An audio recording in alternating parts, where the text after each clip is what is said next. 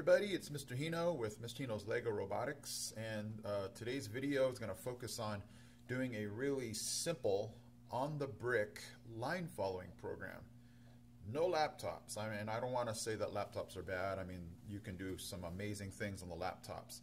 But if you're in a hurry and you just want to do something very simplistic, I am going to show you how to do a very simple on-the-brick line following program.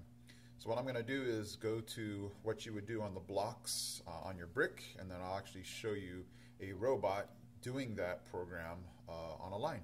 So let's get to it. Alright everyone, I have my EV3 robot on. I'm going to take you through the whole thing. So here we go. I'm going to go to my third tab here to the brick program. Select that. And we're going to open up a brand new program here. So let's go up. We're going to go over here to the move tank. I'm going to select my direction here. I'm going to go up and I'm going to go to the right first. Then I'm going to go up and then I'm going to go to the color sensor here where we can actually put in some reflected light variables here. So I'm going to select that. Alright, the first one here, I'm going to select this. I know my black reflected light is low and you're going to have to do some experimenting on how much reflected light your black is giving you, but I know it's less than 10% here, so I'm going to select 10, and then I'm going to go over here to the right. I'm going to go to another move tank, and then I am now going to go in the other direction. I'm going to go to the left.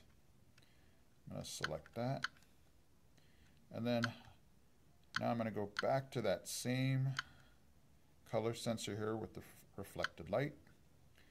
And I'm going to select this and I'm going to go up. I'm going to go up. And I know my white reflected light is greater to or more, equal to or greater than 25%. So I'm going to leave it like that. I'm going to select that. And then the last thing, and this is really important on this last block here, I just want to make sure that I put this on for infinity. So I want to make sure I get that infinity symbol. So let me take you back all through the program again. It's a turn right if we sense less than 10% reflected light. Then we're going to go left if it senses anything equal to or greater than 25% reflected light.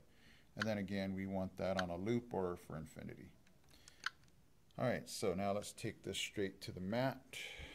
Alright, so let's go ahead and watch this on the brick line following program.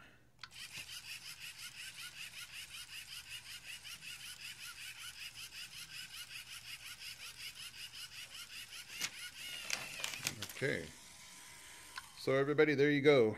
There is a simple 4-block on the brick line following program for your LEGO EV3 robot. Alright everybody, thank you for watching. Again, I am Mr. Hino for Mr. Hino's LEGO Robotics. I am out.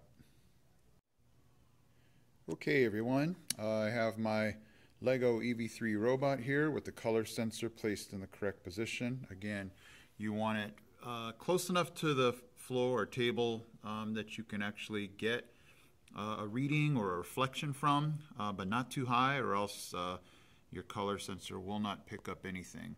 So let's go ahead and get to the program. Okay, sorry about that everybody. I had a cable issue where the cable didn't go into the correct port.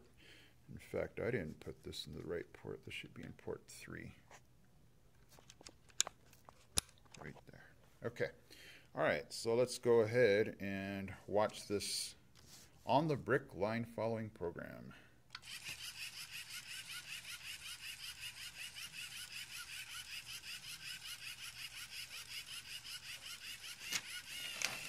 Okay, so everybody, there you go.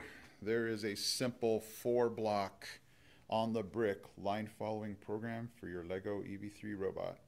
Alright everybody, thank you for watching. Again, I am Mr. Hino for Mr. Hino's LEGO Robotics. I am out. Alright everyone, I have my EV3 robot on. I'm going to take you through the whole thing. So here we go. I'm going to go to my third tab here to the brick program. Select that. And we're going to open up a brand new program here. So let's go up. We're going to go over here to the move tank. I'm going to select my direction here. I'm going to go up, and I'm going to go to the right first. Then I'm going to go up, and then I'm going to go to the color sensor here where we can actually put in some reflected light variables here. So I'm going to select that. All right, the first one here, I'm going to select this. I know my black reflected light is low, and you're going to have to do some experimenting on how much reflected light your black is giving you. But I know it's less than 10% here, so I'm going to select 10.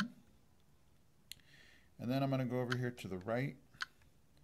I'm going to go to another move tank, and then I am now going to go in the other direction. I'm going to go to the left. I'm going to select that. And then now I'm going to go back to that same color sensor here with the reflected light. And I'm going to select this, and I'm going to go up. I'm going to go up. And I know my white reflected light is greater to or more, equal to or greater than 25%. So I'm going to leave it like that. I'm going to select that. And then the last thing, and this is really important on this last block here, I just want to make sure that I put this on for infinity. So I want to make sure I get that infinity symbol. So let me take you back all through the program again. It's a turn right if we sense less than 10% reflected light. Then we're going to go left if it senses anything equal to or greater than 25% reflected light.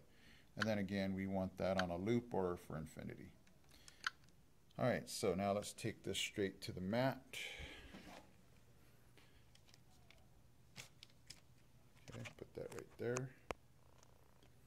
And let's go ahead and start this program.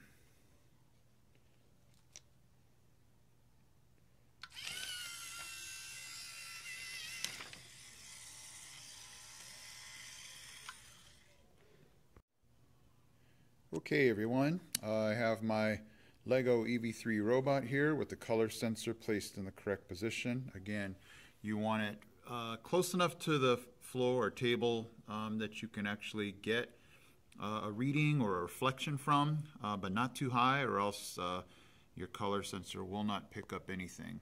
So let's go ahead and get to the program.